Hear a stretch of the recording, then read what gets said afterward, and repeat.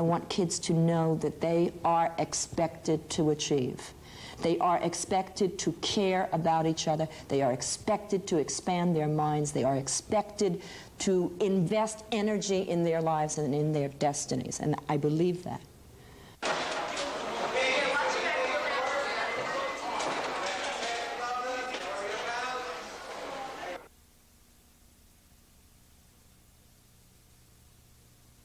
The people. Yeah, definitely.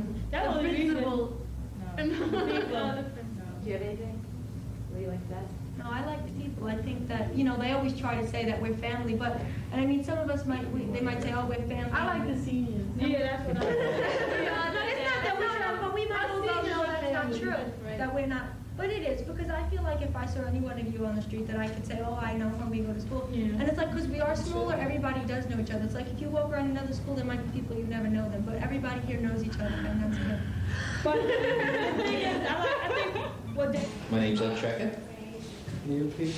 Roseanne Penspany. Can you tell me what CARE stands for? Yeah, C-A-R-E. The C stands for communication. The A stands for awareness. The R stands for responsibility, and the E stands for education. The students can just say what they'd like to say, very relaxed, and just to let them know that we care about them and we want to hear what they have to say.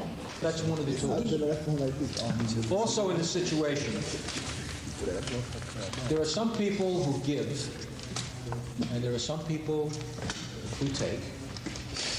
And then there are some people also who don't give other people an opportunity to give. Okay, for example, driving along the highway, you come to a toll booth, right? Everybody in the car goes, okay, I got it. And the driver says, no, I have it out already. I'll take care of it. Now that driver is not giving those people an opportunity to give. You have to do that for people sometimes. They want to accept it. What is Look at me all. Rosa, what is CARE? Why are you in CARE? How did you get in CARE? Well, my problem was attendance, and this year I started to come to school more, and I've done a lot better in my classes. And CARE for me is somewhere where I can go and talk and unwind. And to me, CARE is a place where you can go to express yourself when there isn't anybody else to turn to, and a place where you can be part of a family, and where everybody tries to understand you, where you try to understand everybody else. A place where you can feel part of something if you're not part of anything else. Like, if you get in trouble in school or something, there'll always be somebody there that you can turn to that'll understand you, and they'll try their hardest to understand you, and they won't turn their back. John said something very important when he mentioned family, because we like to think of ourselves as a family. And in a family, you share the good and the bad. You share the disappointments and the successes, and that's what we do in the class. And I was like, well, how many of these girls graduated? She said, well, you know, it's not necessarily graduated. A lot of them, you know, did leave school, went and got their GED, like Betty, she left school and got her GED, but now she works in a lab, and she said she likes it. So she said not necessarily that they have to go on and be astronauts and science majors, but, you know, just to, yeah, not only that, but just feel better about yourself. I made a mistake, but, yeah, you know, I'll move on. Life goes on. Yeah, that's something about the school. They always try to initiate these programs to try to make everybody feel wanted, feel like a family, and good. I mean, how many schools have a life program that will, if you have a kid, that will make you try to stay in and take care of your kid? Or a care program that if you're a bad kid will try to make you feel better about school, or Spark, or all these programs, mediation. I mean, who cares that much? Yeah, really. Yeah. There are a lot of classes, a lot of things, and things, considering that we're new, I think that they try an awful lot to do a lot of things. A lot of people, you know, say, oh, stand for feet, stand for feet, stand for feet. Come on, everybody, let's stand for feet. Well, that's the next one.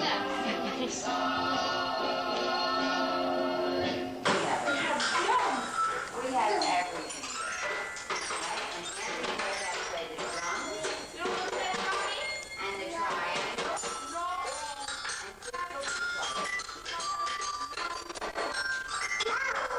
Where's your baby carriage?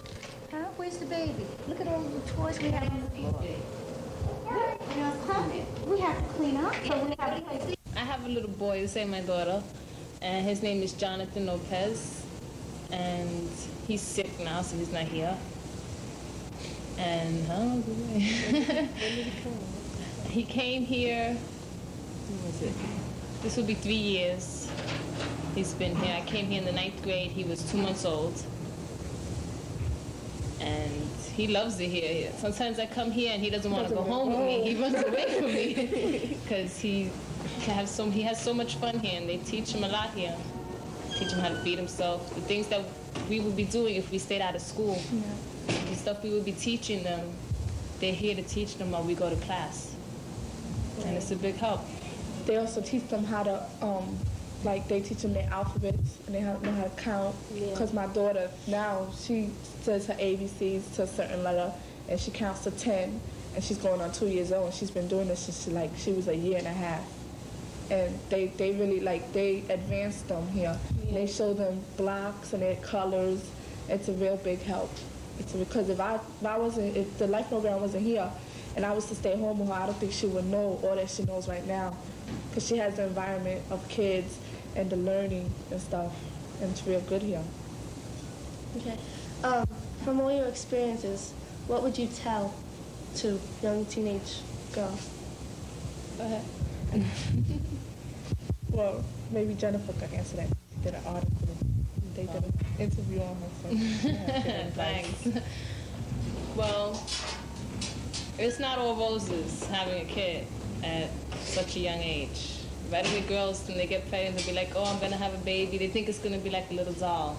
I know I used to think that when I first got pregnant. But it's nice. You have your fun times, but it's a lot of responsibility, a lot of work. You don't have your freedom as much as you used to. If you want to go somewhere, you can't just get up, get dressed, and leave. You have to make plans ahead of time and find a babysitter.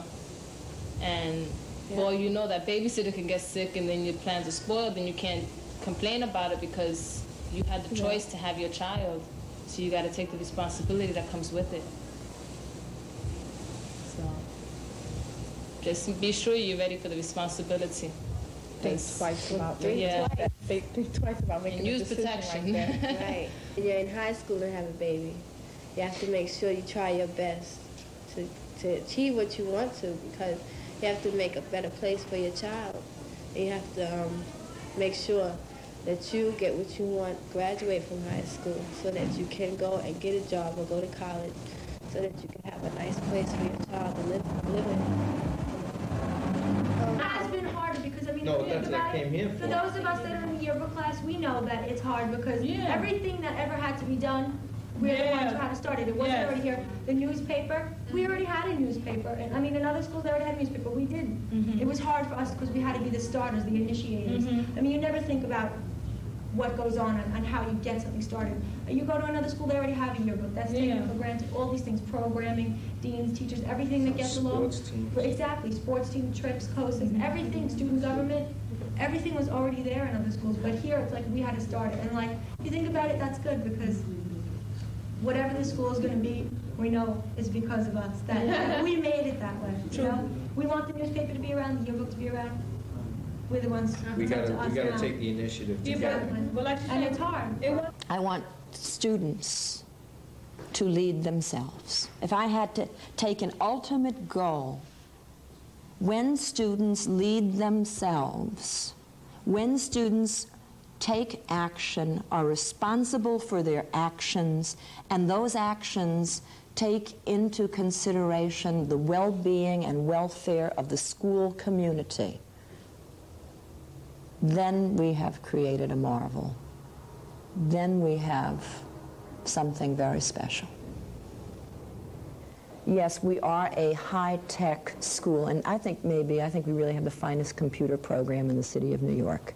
And certainly, once we get our video studio constructed, I think we're really going to excel there as well. But we're also, I say we're high-tech, high-touch. And high-touch because if we can't create human beings, students who are human beings who care about each other, then we have failed in our mission. And one of the reasons we kept the school small was so that as many staff members and as many students really knew each other's name. And then when you went down the hall, you could say, "Hi, Tracy," you know, "Hi, Wendy," "Hi." Most of the teachers let us and it was like hardly any. You see, it was like a lot of fights in school. Like it was hardly any of that. Remember that time, like with the thing with Fort Hamilton this year, we had so many conferences for Hamilton. And it's like all the black and white guys, Bill and them, came out when Ray was having that fight and jumped it. You know, it was like a big family. It was like nobody said he's like, you know, let the white guys fight, let the black. It's like, yo, he's messing with Ray. You know, they all, you know, and it was like one family.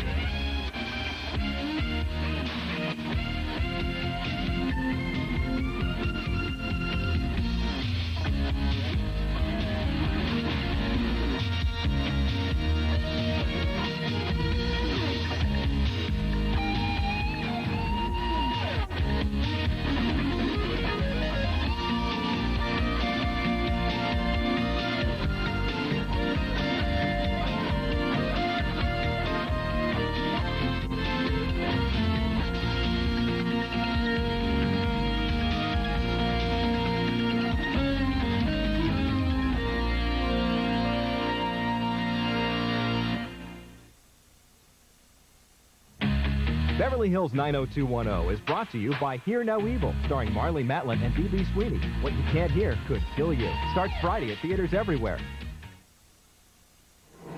Silence. It can be beautiful, but when you can't hear the clues... Mickey gave you something, didn't he? The warnings.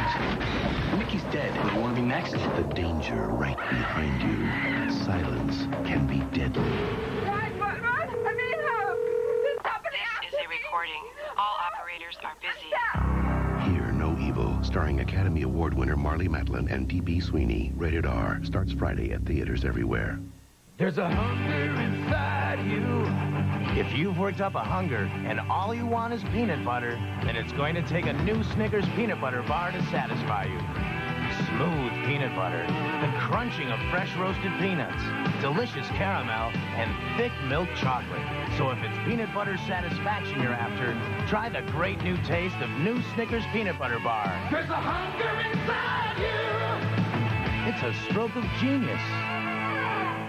Discover vibrance and revitalize your hair. Vibrant shampoos and conditioners with keratin proteins revitalize each strand with healthier shine, color, and fullness. Revitalize your hair with Vibrance. Introducing a whole new way to enjoy chicken. KFC Spicy Chicken Bites. Just $1.99 for a single serving. Get them while they last, only at KFC. Lake Edna may never be the same. We do chicken right. Sunday, Wanda meets her match. Baby, you smell good. What you wearing, Speedster? And things get ugly. Why don't you go be a victim of a drive-by? On In Living Color. Then, how does Joey turn a little accident I sure hope that boy's got on clean underwear. into a big payoff? $10,000, and they say we're in a recession. Rock Live. And when Al gets sued, he hires the best lawyer his money can buy. Order in the court. I'll have a cheeseburger. It's Kelly Bundy for the defense on an all-new Married with Children after In Living Color and Rock Live Sunday.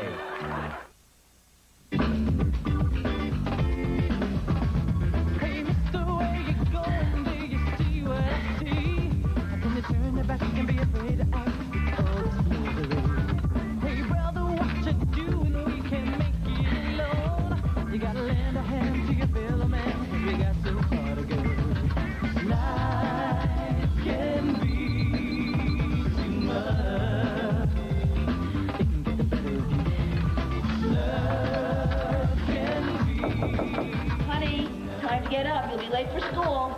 I'm up.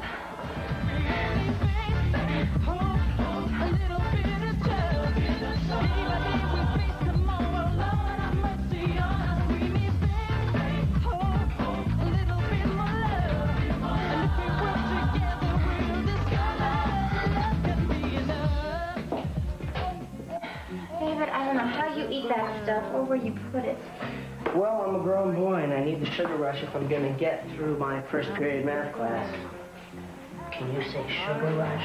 Try that. Please, don't get me started. Oh, by the way, the real estate people are coming today, so make your beds, okay?